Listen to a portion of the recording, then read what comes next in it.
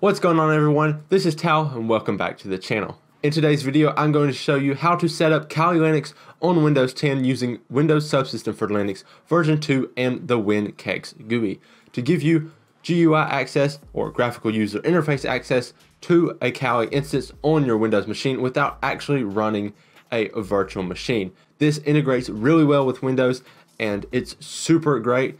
I've been using it for my penetration testing activities for the past month or so, and I have to say it's really nice, giving me the benefits of using Windows for when I need to do things like video editing, photo editing with the Adobe Creative Cloud Suite, while also having access to my Kali Linux tools such as Metasploit, Nmap, etc. If that sounds interesting to you, then stay tuned. Alright guys, I'm back post haircut, and now we're going to jump on the computer and actually take a look at installing Kali Linux on Windows. The first thing you're going to need to do is open your PowerShell as administrator. So you just right click, run as administrator. As you can see, I have it open right here. And we'll run the first command, which is dism.exe/online/enable feature/feature names : Microsoft-Windows-Subsystem-Linux/all/no restart. You just run this and it will enable the Windows Subsystem for Linux feature on your Windows PC. The next thing we'll do is dism.exe/online/enable feature/feature name : virtual machine platform/all/no restart. And it's DISM, not DSIM. And that runs pretty quickly. Now you can go to the first link in the description below, which is a link to download the Windows Subsystem for Linux update that you'll need to do to convert your Windows Subsystem for Linux over to WSL2. Run that, and once it's done, you should be able to run WSL-set-default version -2, and there you go. You can also run WSL-list-verbose to see everything you have running. You can see I have some Docker stuff and then my Kali Linux, all of which are version 2. So the next thing you're going to want to do is open up the Microsoft Store, search Kali, click here, and then if it's not already purchased, a button right here will be to purchase and install. It's free, so just click install. Also, while it's installing, go ahead and type in terminal and go right here and install the Windows terminal. As you can see, it's already installed for me, so I'll go ahead and I'll close this and open up my terminal. This is how it looks after some customization. If you guys want a video on how to customize your Windows terminal, let me know in the comment section below, and I'll be happy to make a video on how to do so. Now, once you get Kali installed, once you have completed your Kali Linux install, go ahead and exit that window and open up the Windows terminal and navigate to the Kali Linux tab. Then we'll run sudo apt update and sudo apt upgrade. This updates and upgrades our Kali Linux installation. Go ahead and click yes. Just let that run. It doesn't take very long at all.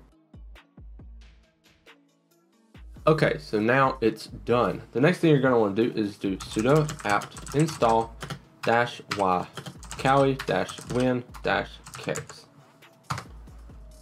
And as you can see, I've already installed it, but for you, you'll be able to click yes and have it install everything. If you want to have all the tools installed, go ahead and type sudo apt install kali -linux-default. And I've already have all of them installed like it suggests me to do. I'll do sudo apt auto remove. Every so often you might want to do this to remove packages that you really don't need installed. Now you have Kali Linux running on your Windows PC via Windows Subsystem for Linux 2. However, at this point, you pretty much only have a command line, at least right now. You have installed Win-Kex, which will allow you to use a GUI if you so choose. So you can start it in the full mode by, I'll just do sudo kex -win-s. -win says let's put it in a window, and -s says let's enable sound support. So we'll just enter in our password and verify again.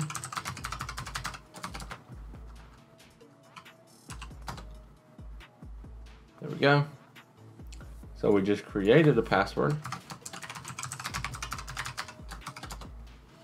And now we have our Kali Windows Subsystem for Linux. As you can see, we have our tools up here on the whole thing.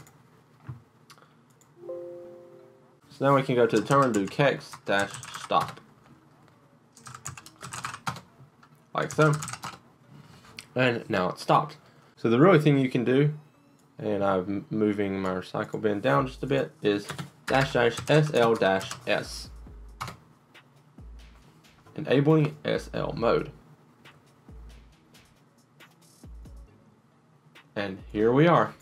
Now we have Kali Linux and Windows Subsystem for Linux completely blended together, like one operating system almost. So I can pretty much just minus the terminal.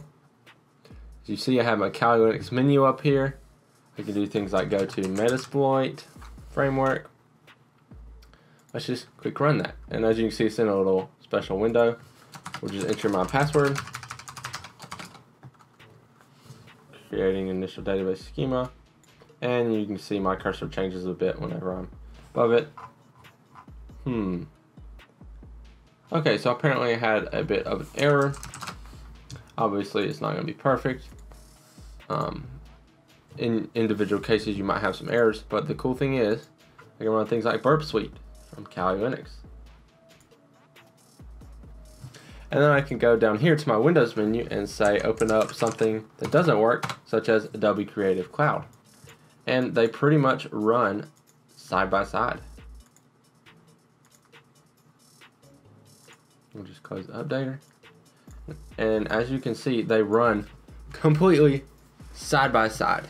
Something that has never been able to happen before.